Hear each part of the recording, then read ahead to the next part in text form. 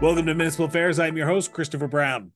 In the recent years, the Rural Municipalities of Alberta has been conducting surveys to assess the landscape of municipal property taxes, particularly in relation to the oil and gas industry. The latest findings as of December 31st, 2023, are concerning to the municipal organization.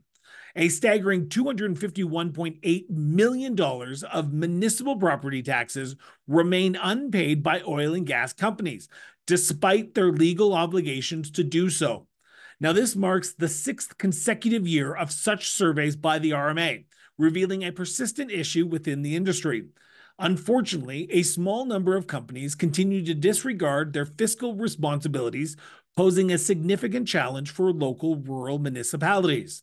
Today, we are honored to have with us RMA President Paul McLauchlin to shed light on the ongoing dilemma and discuss potential solutions moving forward.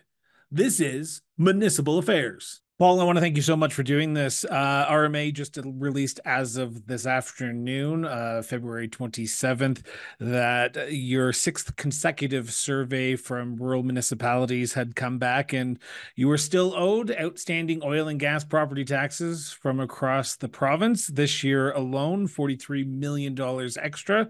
And that brings the total of unpaid property taxes to almost actually just over $250 million owed to rural municipalities. Take me through what you're thinking right now when it comes to these derelict zombie oil and gas companies. You know, Chris, I'll be honest with you. Like you said, 6 years, it's hard to even imagine. I have to commend Municipal Affairs. They put in place a special lien. We had a minister order a year ago.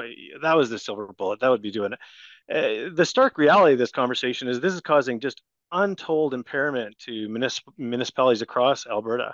The 69 municipalities that I represent from border to border to border are impacted by this. In fact, it's actually quite uniform. Most of our members actually uniformly have, most of our districts have that. It's also surface leases, Chris. The reality is that these are companies that are being allowed to operate, and we're asking quite boldly, and is for the AER to quit being a cheerleader and to be a regulator.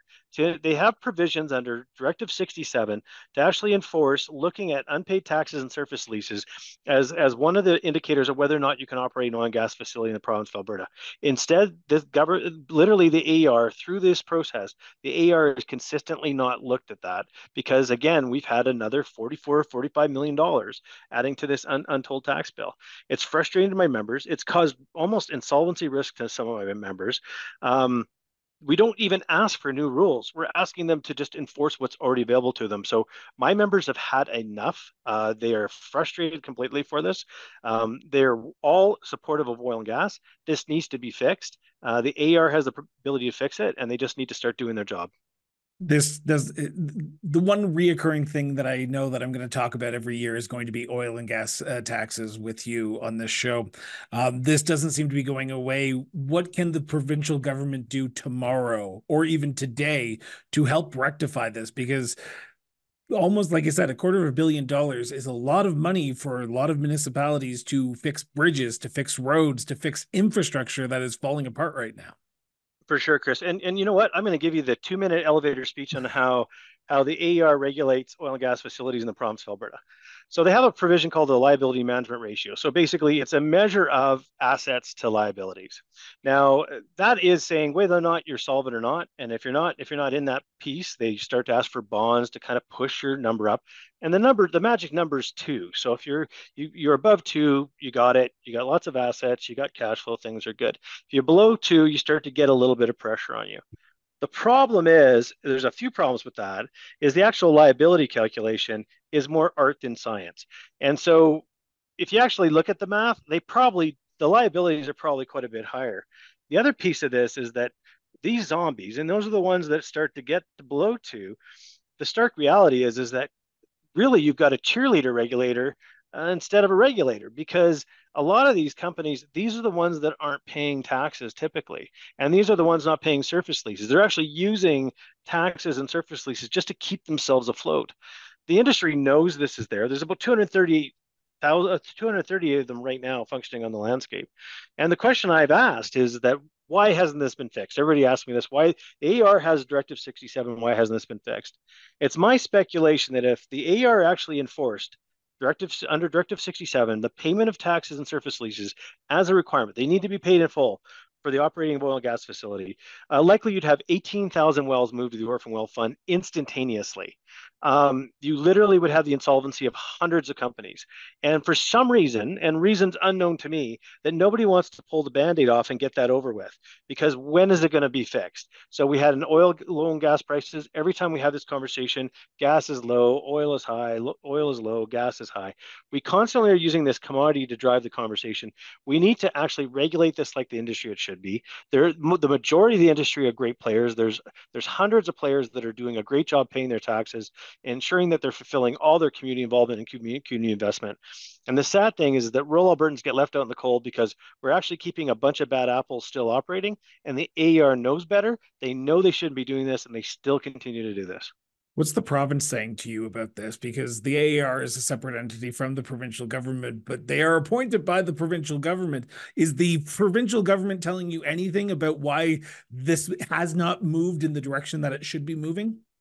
Well, I constantly am told, and again, I'll say that Minister McIver has been a great advocate for us, and I don't want to select him out because it was Minister Schultz was a great advocate for us too, and I'm on my third premier that said, yeah, you should pay your taxes. Everyone should pay their taxes. Paying your taxes is an important part.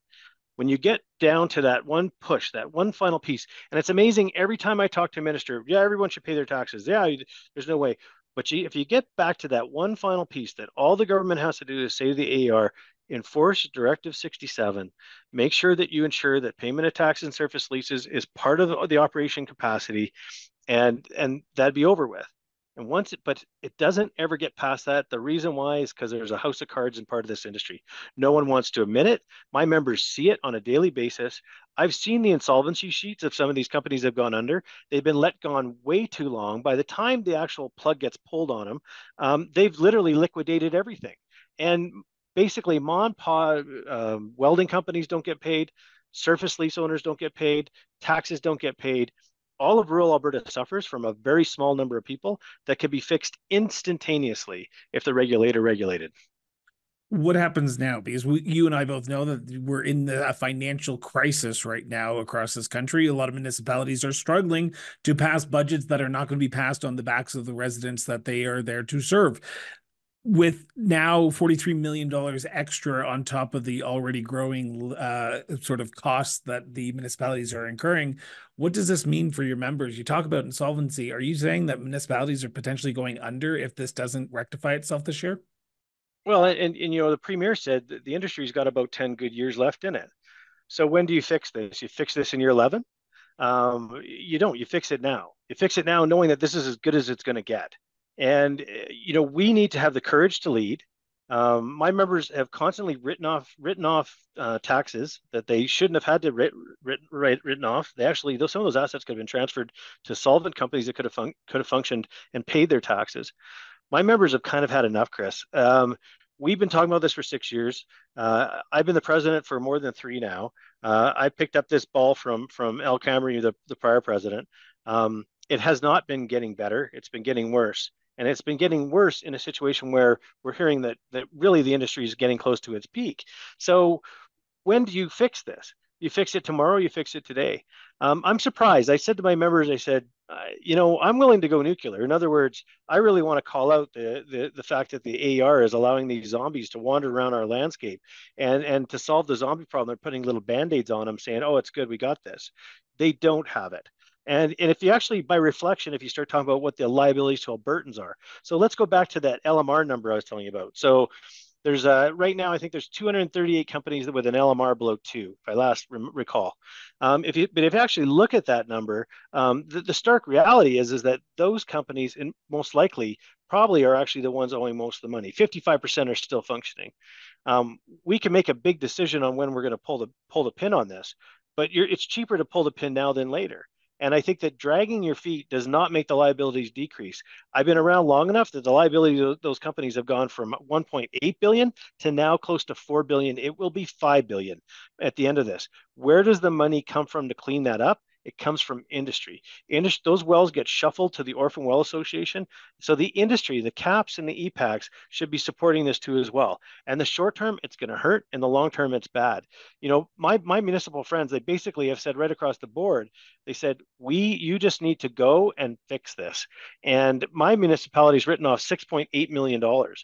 A pretty significant blow to the good folks of Pinoca County that pay their taxes. I have some great operators right now that I've got a pipeline going through my property right now, Chris, and that company's paying their taxes. They're ensuring that their surface leases are being paid. These are the operators that we want. These are the operators that the industry wants, and turning a blind eye to this part of the industry is hurting all Albertans. Exactly like you said, the downloadings continue. If this continues on, the solvency of many rural municipalities will be impaired by something that easily could be fixed by the AER. Has any of your members reached out to any of these zombie organizations, oil and gas companies to say, pay up, or we're going to potentially take you a further step further and take you to court? 100%. And you know what they've done? I'll tell you how cool some of these people are. The check's in the mail. Had a company that actually took a picture of a check and said, this check's in the mail. Check never came. I've had municipalities using legal resources to the tunes of hundreds of thousands of dollars to try to put pressure on these companies. They've drug it out and eventually pulled the pin. In one case, I had a municipality that actually negotiated a payment plan because we're compassionate tax people. You don't get that situation with the government of Canada. You can't say, hey, can I pay it when I get money? We're pretty nice that way. So I've had members that actually hired lawyers, negotiated agreements, negotiated payment plans, and then a payment didn't come. And one of my members called up the company and said, hey, where's that payment? They're like, oh, we're trying to sell. So, we're like, can you give us another month? This is a regulated industry that's literally playing this game. And the hard part is that in many cases, this money's being offshored. And if you wait too long, literally, if you don't enforce, we've seen situations of these companies creating holding companies, throwing assets in a holding company, leasing it back to the main company. And by the time we get to it, there is nothing left. It's been stripped dry.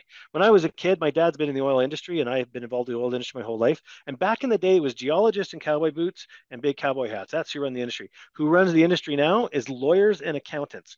And literally, if there's a hole that you can drive through, the majority of the industry won't drive through that. But if you leave a big hole, people will go through it. And the AER left a place the size of a bus, and there's a bunch of bad actors driving right through that on a daily basis.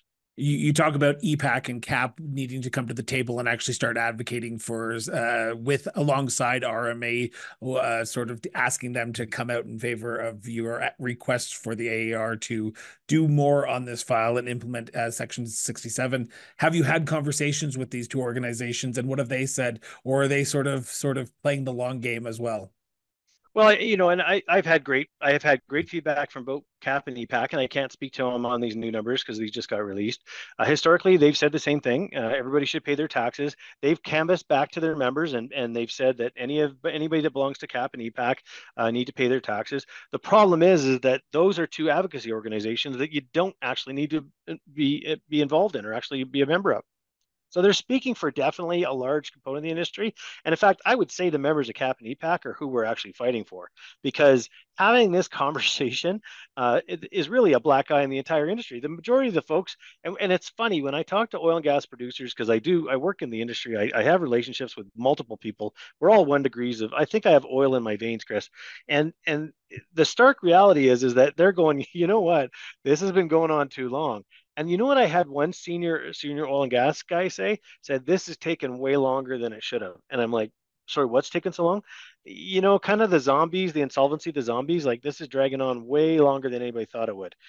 And really, we got to start to dig, because some of these zombies, Chris, if I do a little poking around, I think they've been funded by AIMCO.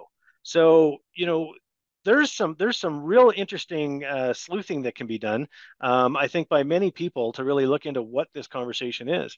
And I'm actually just an advocacy member. I'm not in the ability to tell you who, what, where, and how.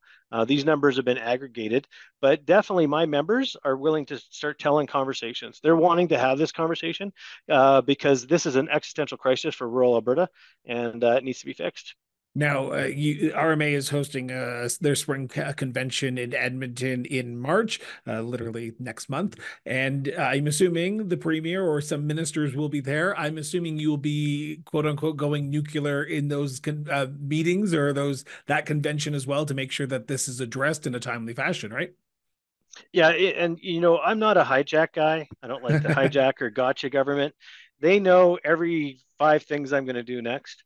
They knew that this was going to come out. They knew what the numbers were. I don't try to sneak up on them. They know they have to fix it.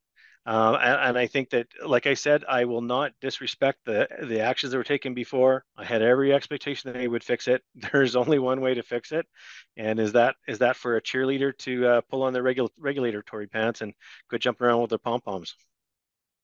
Always a pleasure to sit down with you and chat with you, Paul.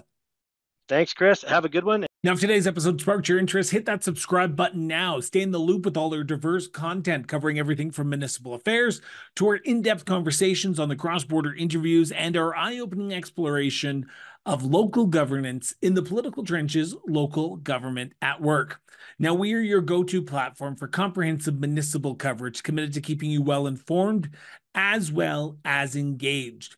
Now, your support is the backbone of our growth and the maintenance of the top-notch content you have come to enjoy over the last year.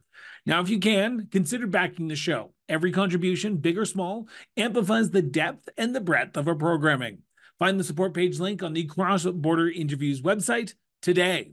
Until next time, stay informed, stay engaged, and most importantly, just keep talking.